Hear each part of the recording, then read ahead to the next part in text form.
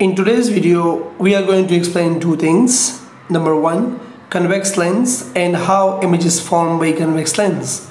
And number two, how water acts as convex lens in different situations. Now, what is lens? Lens is an optical instrument which can refract light rays. It can focus or disperse light rays. Latin name of lentil is lens, and its history is very old. That is, the history of lenses traced back to Greeks. There are two types of lenses. One is convex and the other is concave. In this topic, we are going to explain convex lens. What is convex lens? Convex lens is a lens which is thick in the center and thin in the edges. So in a picture in my hand, it is convex lens. It is also called converging lens because it converges parallel rays to a single point, and that point is known as focus point. So consider it is a convex lens.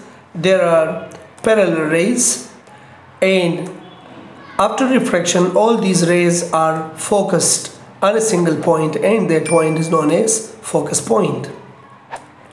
Now, the image formation by convex lens.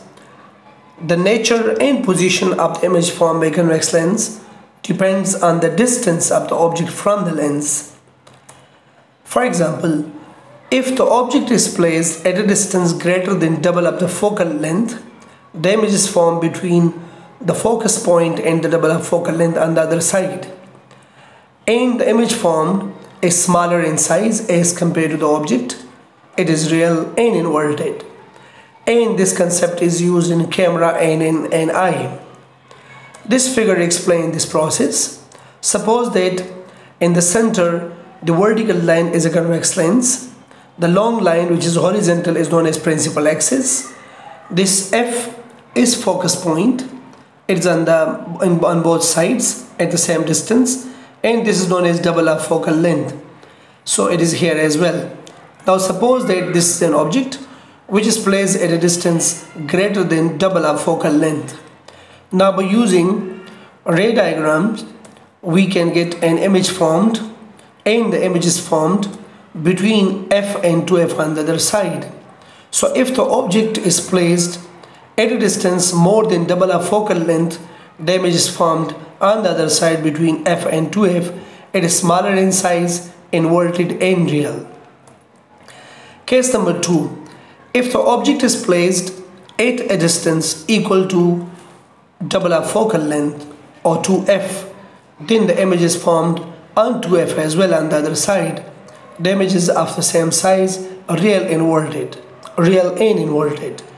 And this concept is used in photostat machine or photocopier machine. Now the diagram of this situation is, again, we have a convex lens in the form of vertical line, and principal axis in the form of horizontal line, and this red object shows object which is on to F. By using rays, we can see that the image is formed exactly onto F, and the size of the image is same as the size of object. The image is real and inverted. Case number 3. The object is placed between F and 2F. Then the image is formed at a distance greater than double of focal length on the other side. The image is larger in size, real and inverted, and this concept is used in projector. Now the diagram is, again, the vertical line is convex lens. It is an object placed between F and 2F, and by using ray diagram, we see that the image is formed at a distance greater than double of focal length on the other side, and you can easily see the image is formed at a distance greater than double of focal length, and it is larger in size, inverted and real. Next case. If the object is placed at a distance equal to focal length of a lens, the image is formed at infinity. The characteristics of such image is that it is magnified, virtual and upright, and this concept is used in telescope. Let's show it by ray diagram. Here is an object which is placed on focus point, and this distance is focal length. By taking the rays out of its head, we see that both the rays after refraction travels parallel, and we trace them back and we say that the image is formed at infinity. Last case, when the object is placed at a distance less than the focal length of a lens, the image is formed behind the object or on the other side of the object. The image is magnified, it is virtual and upright, and this concept is used in magnifying glass. So in this case the image is formed virtual and upright. Let's see it by ray diagrams. Here is an object placed between the lens and the focus point.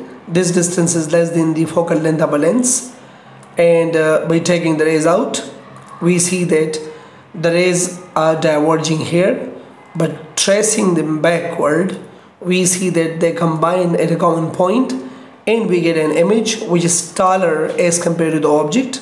We say that the image is magnified or larger in size. It is upright and virtual, and this concept is used in magnifying glass. Now let's compare water with convex lens. We will discuss different examples in which water acts as a convex lens. In this example, you can see that a candle is observed in a convex lens, and we see that the candle is upside down or it is inverted. So here we see that an object which is candle and that is viewed through convex lens and that is inverted. Now look at the Ford Sun Wi-Fi in